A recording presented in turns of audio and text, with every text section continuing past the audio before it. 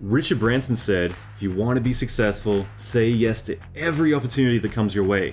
And I've lived by this idea most of my career. But a few years ago, I decided to do the opposite and say no to every opportunity that comes my way unless it 100% aligned with my bigger goals. And this changed my life forever. So I want to talk about what that was like and how you can implement this as well and what the outcome was. I guarantee you're going to be shocked with the outcome. I'm also going to talk to you about how to build an exit strategy. Not an exit strategy from being an artist, but an exit strategy from being overwhelmed with bad clients and no money, so that way you can make more room and more time for good clients who are willing to pay you what you're worth. So let's watch this video and see how crazy things get. I've talked about this to death, but like 2015 was a big year for me because 2014 I was saying yes to everything, and it meant that I was spreading myself thin. It was getting to a point where I was deciding I've got to start firing some clients, in other words, getting my time back, or else I'm spread so thin that the quality that I'm putting out is going to get lowered and lowered and lowered. Because of that, I ended up, ditching a couple of jobs, found solutions so that way clients are happy, but I needed to lower the amount of stuff I had on my plate, or else I would lower the quality that I was putting out, which I didn't want to do. And it was a really valuable lesson to me where 2015 I decided was going to be my year of no. And like I said, I've talked about this many times, but this meant that every job that came in, I would instantly say no to unless it 100% aligned with what I wanted. It 100% aligned with my big goals for that year.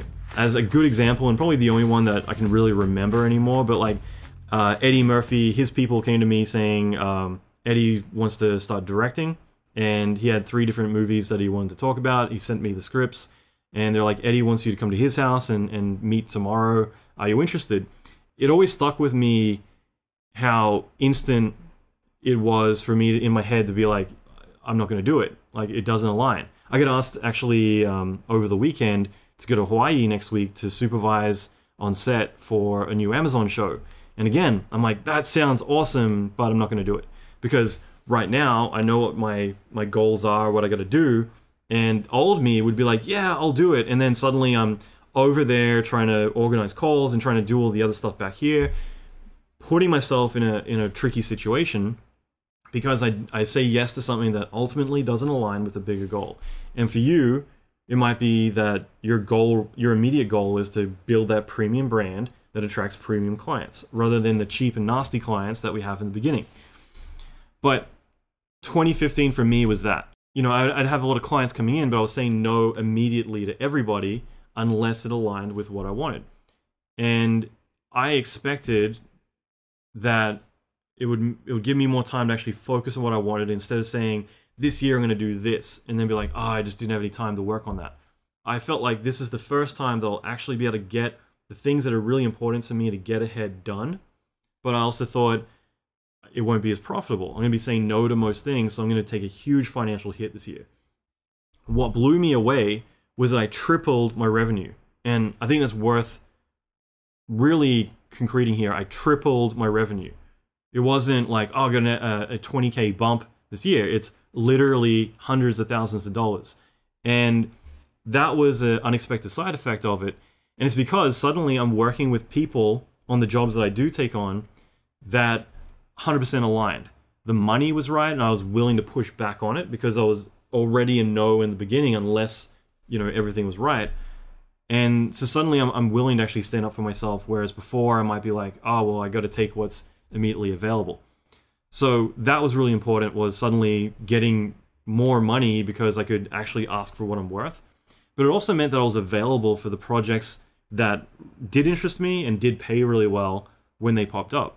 In the past, like Matrix, Lord of the Rings, a lot of projects I wanted to do, they'd pop up and I'm like, I literally just signed a contract to work on this crappy Inspector Gadget sequel or, other unnamed projects.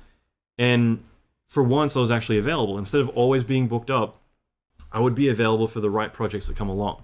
And there were some that had FU money. In other words, I'm not going to do that. And they're like, we really want you to help out. It's like, I'll do it for 20 grand, and they're like, okay. And when I did the math on some of these, I was actually being paid about $1,000 an hour for the work that was being done. Now that's not, you know, consistent, but in this case, it was. Like, there are certain projects I was earning $1,000 an hour because it was FU money. In other words, I already had a foot out the door saying thank you, but no thank you. And so when these projects did come up, it meant that I had the opportunity to be able to say what I'm worth or say what I want, and that would be the deciding point. It's like, if the money aligns, then I'll do it. So all of these things, by saying no, by pushing back, knowing I was in a position for once where I could, it allowed me to earn a lot more. And because of that, ultimately be able to do what I want to do and work with the clients I wanted to work with. So that was a huge game changer, and it's changed my whole outlook and how I do everything now. But it always came back to the year of no. In other words, I only do projects that align with where I want to be. Again, in the beginning, all of us as juniors are going to be like, well, I can't do that. It's like, you're right. In the beginning, it's fight or flight. You're either going to give up because the industry is too hard, or you're going to kill it. You're going to be working really hard, but you're going to be just getting by. But the difference is, like I said, and I'll kind of continue to say this, you need that exit strategy. In other words, okay, I'm able to defend myself, I'm able to survive right now, but what's the next step? What do I do to get to those premium rates? And that's by building that brand, positioning it around premium rates, premium clients, selectively building out client work that attracts them, scrapping all the other stuff that isn't worth showing because it's going to lower our value. All of this positions us as putting out high quality work, attracts the right clients, they pay us what we want. And eventually, when we do get bottlenecked, and we've got too many clients, we're having to turn them away, like I said, that's where we decide instead that I'm not going to turn them away. I'm going to make them selectively turn themselves away. I'm going to raise my prices to what I'm worth, and the ones who stick with me because they see value in me, they'll stick around. Everyone else can go, and that's good, because less clients but more money gives me more freedom to do better work and make more money and have time off, because now I'm starting to save money, so there's an exit strategy. I can actually have weekends again. I can have a vacation this year. If I get sick or burnt out, I can take time off. I couldn't do that before. I didn't have that option, and that's the worst feeling in the world. Okay, so hopefully that makes sense. Doing jobs that align, like I said, tripling my income, finding better jobs, better clients, all of this is important. It's the fear that keeps us small, because we're afraid of losing jobs, and the excess amount of clients coming in frees us of that, because now we have nothing to lose.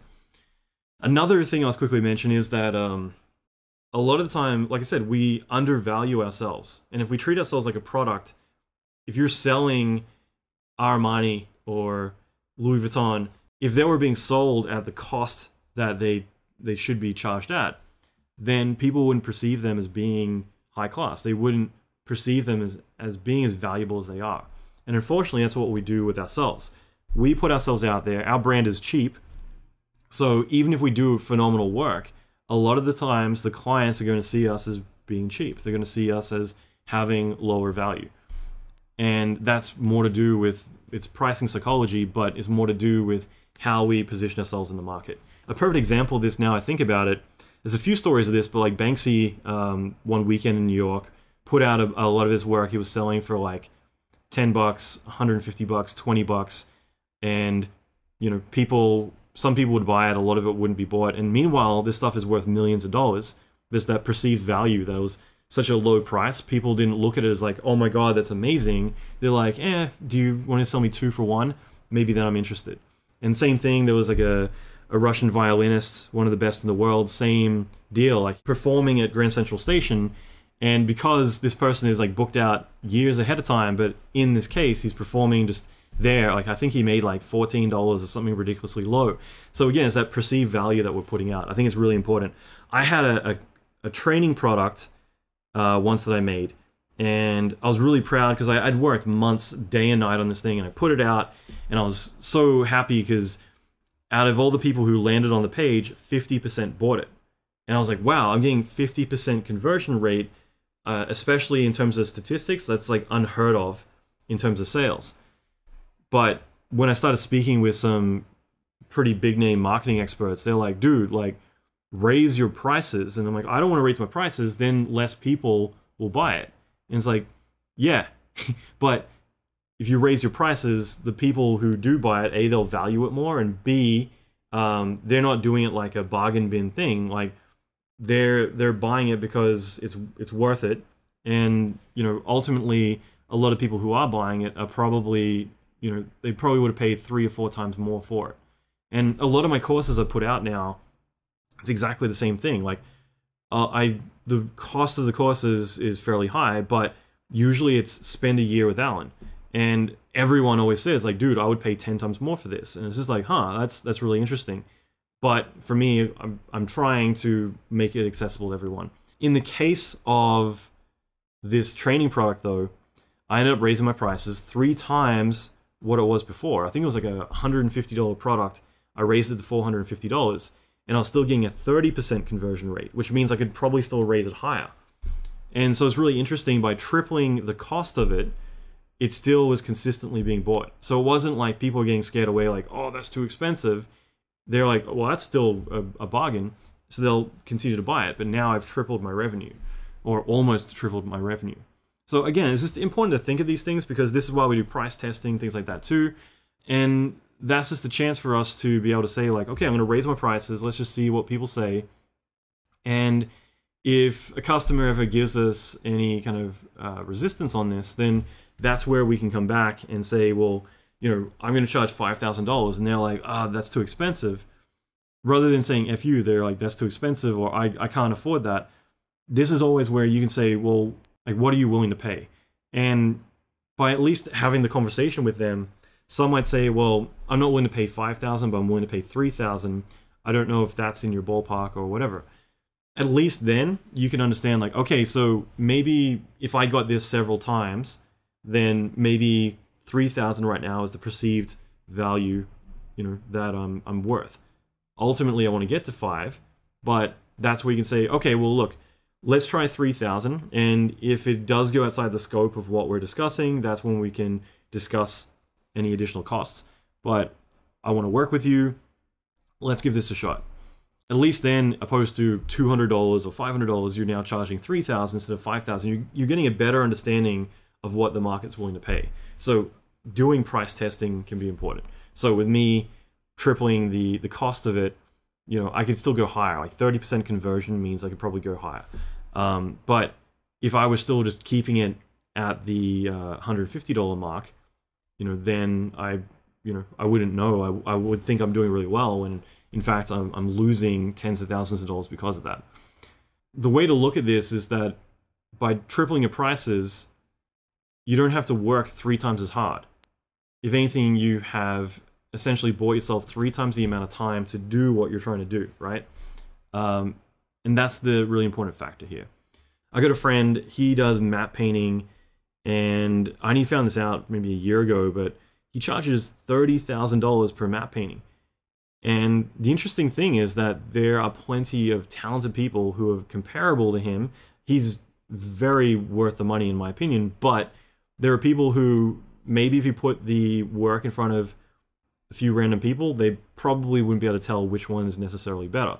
In other words, there's comparable artists who are charging $2,000 per painting rather than $30,000. Now, what is the difference between the two is really brand and reputation, which is ultimately the same thing. And it means that this person has built their brand up where they can charge $30,000 a matte painting, whereas other people who haven't built their brand, they're getting costed out at $2,000. So what do you do to blow up your rates? You've got to put in the time, but it's about building a strategy around your brand. And I think this is where most people get this stuff wrong, is that what we should be doing is from scratch building ourselves up. Like, it doesn't matter if we've been in the industry for 10, 15 years. It's about saying, I want to take what's working, but if I'm not being priced at where I should be, I want to go back to the beginning. I want to figure out, well, how do I reposition myself and put intent behind that in the market to be able to get what I'm worth? And ultimately, that's what we need to do, is be able to get paid what we're worth. Knowing that some people can make a living at $30K a year, it's basically saying I'm going to do 2 weeks of work a year. Or you can be working, almost every single month, and you can make a killing from doing that. But figuring out what you're comfortable with living on. Like if it's $100,000, then okay, what do I got to do to make $100,000? Whatever we're doing right now, if we're not getting $100,000 a year, we need to then look at, well, what can I do to get to that number? In other words, if I were to start from scratch, because if we're looking at trajectory, how do I get to 100K? Well, it's going to take 10 years.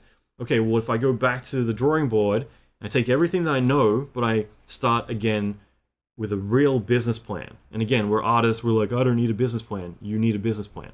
You need to sit down and say, how do I reposition myself for premium rates? Who are the clients I want to work with?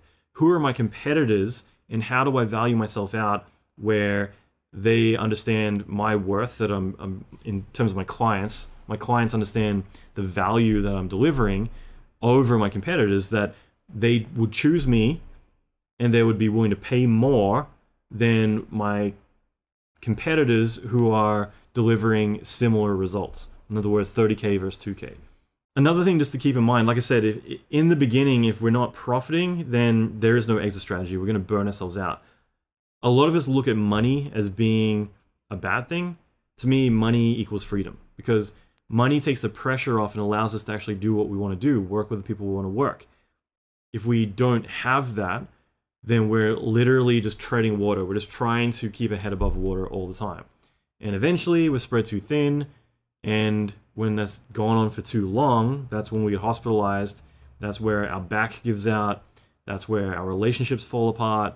That's where we burn out. Like, all the bad stuff happens, and it happens very quickly. And I've been there. It's not pretty. So no money means you can't slow down. Having money means you can slow down for the first time ever. So you're destined to burn out unless you raise your prices. That's a really critical thing here. If you're still wrestling with the idea that you can't raise your rates because you'll lose customers from doing that, then it doesn't matter about all the other stuff that I want to talk to you about over the coming days.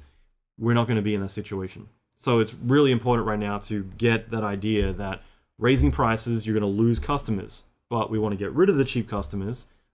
Less high-tick customers is more profitable than having cheap customers who take up all of our time.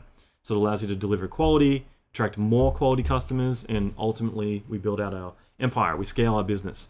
And that's when we start hiring more artists, because before we're charging lower rates, we're hiring more artists, we're the bargain bin. But if we get to a point where our brand, our reputation attracts the right kind of clients, we raise our prices, then we can start hiring additional talent. And that means that we focus on the business, we focus on bringing in new business, in other words, new clients. We focus on managing our artists, and we also focus on quality assurance. In other words, focusing on making sure that the quality of the work that those artists is putting out is consistent with the level that we put out. And beyond that, it's purely customer experience, making sure the customers are happy, they're feeling heard, they're feeling confident that we're going to deliver on time and with expectations of what they want to see. And as long as we do that, we continue to grow, but we also continue to get repeat business. And ultimately, I think the big mistake that most of us make early in our career is we're not focused on repeat business. We're just focused on getting any business, which means that you're always having to reestablish yourself, the communication, the vocabulary that you're building. But you also need to prove yourself all over again. You also need to prove that you're worth the money that you're asking for as well. So all of these things are important. Whereas with previous clients you worked with, they know what to expect. They know how you work. You begin to build that vocabulary of knowing what they want and vice versa. And ultimately, that's how you can start to raise your prices too, because they trust you overall. So that's ultimately how you go from 50K to 500K up to $1 million, is by scaling once you get to a premium price bracket. If you do it too soon, then you become more of like an outsourced vendor rather than anything else. Hopefully this makes sense, right? Hopefully you guys are getting this and this really resonates. Like I said, if we can't get these sorts of concepts really nailed, then everything about, well, how do I raise the prices? How do I do this? How do I position myself in the market? How do I go for a premium brand? None of those are going to work, because we're still saying, well, I know what to do, but I don't want to do it because I'm afraid that someone may say no. Instead of the right people putting their hands up saying, I'm going to leave the room because I don't want to work with quality artists. I want, the cheap and nasty. They'll stick on Fiverr, whereas you're moving to a different outlet that does more quality work. So again, hopefully that all makes sense. Okay, what do you think? Thanks for watching. I hope you got a lot from this. If you have any questions, leave a comment below. I would love to hear from you. Also, if you like this subject and you want me to go deep on it with other content as well, feel free to leave even a simple yes to let me know, and I'll definitely follow up with as much content, as much value I can give to you as possible. I also mentioned this earlier, but right now I just released a free course on how to raise your prices as an artist, how to attract your dream clients, as well as how to do your side hustle. I've been in the industry for 25 plus years, both as an artist, as well as a manager, hiring artists and managing them, paying them, so I'm very familiar with this topic. And for me, it's a pet peeve that artists use the excuse that there's no money in art or art doesn't pay, art's not a real career. I want to eliminate the starving artist mindset for good. So that's why I want to share with you 8 hours of training, everything I know about how to price yourself and raise your rates and get what you deserve, as well as building your side hustle as well as an artist. So that way you can leverage your talents to be able to sell assets, be able to do NFTs, everything else in between. So lots to dive into. Check it out, pricingclass.com, or click the link below the video. You can check it out there. Thanks again for watching. So that's it from me. By the way, it would mean the world to me if you could like and subscribe to this channel, as well as share this video, because I would love to keep making more content for you. I appreciate you, and I look forward to continuing to serve you on your journey to success as an artist. I'm Allan McKay, and thanks for watching.